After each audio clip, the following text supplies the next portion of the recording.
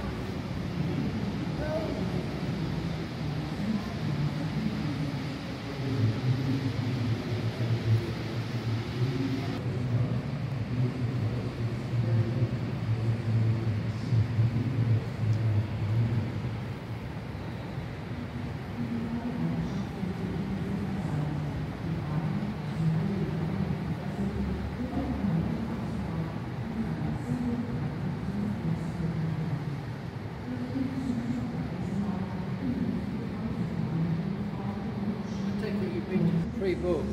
Don't just turn up. If you just turn up, you've got every likelihood of not getting them. Yeah. So popular.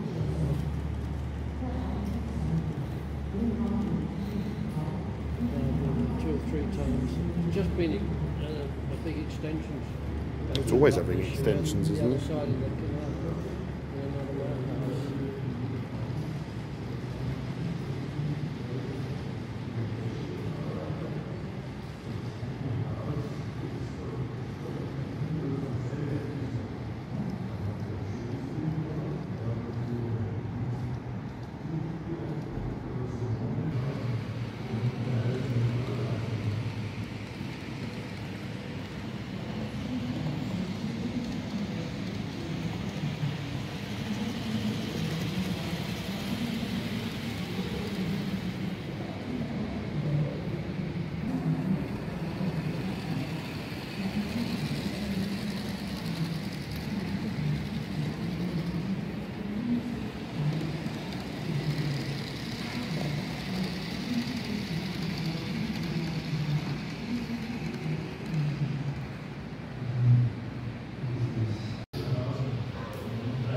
That was good fun watching some of the model trains on this fantastic layout. See that roundhouse? That's the building we're in. So this is a model of Freilassing.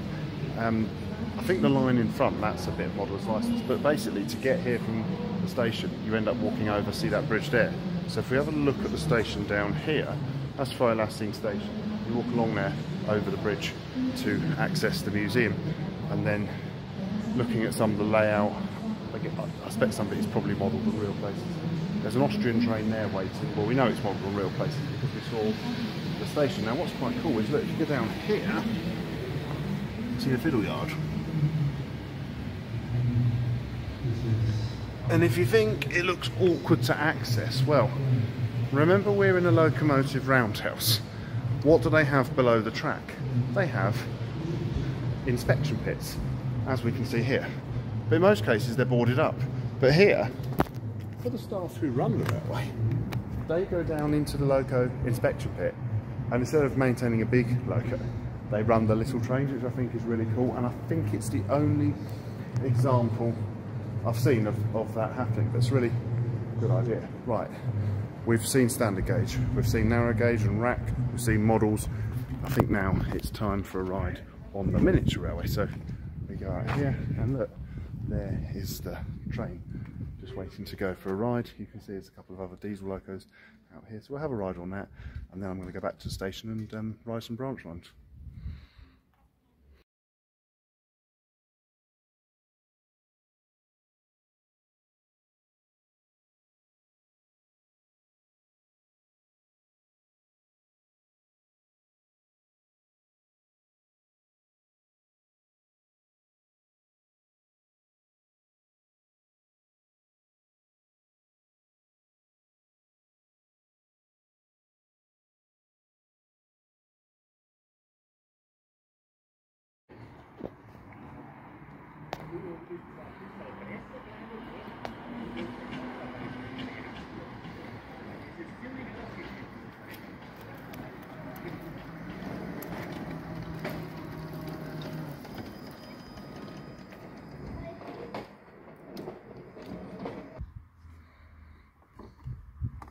Eilzug nach München Hauptbahnhof. Abfahrt.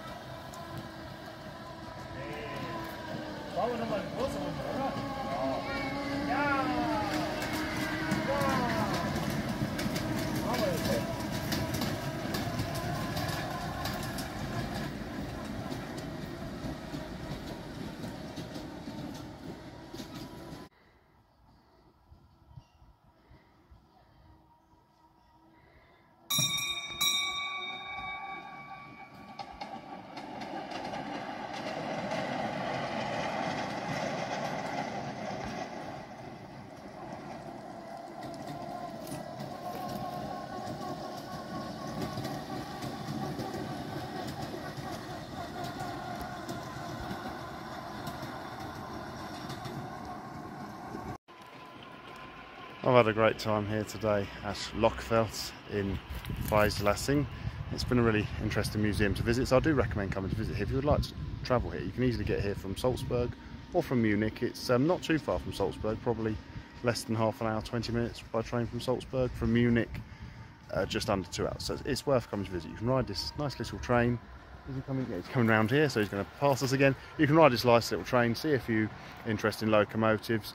The guides in the museum were also very friendly. They seemed very keen. When I wasn't filming, they were showing me all sorts of things. The model railways are also great. So do come and visit Lokwelt. It's a great little museum. So thank you very much for watching. Please do feel free to like, subscribe and comment. And from Lokwelt and little Lokwelt Express, goodbye.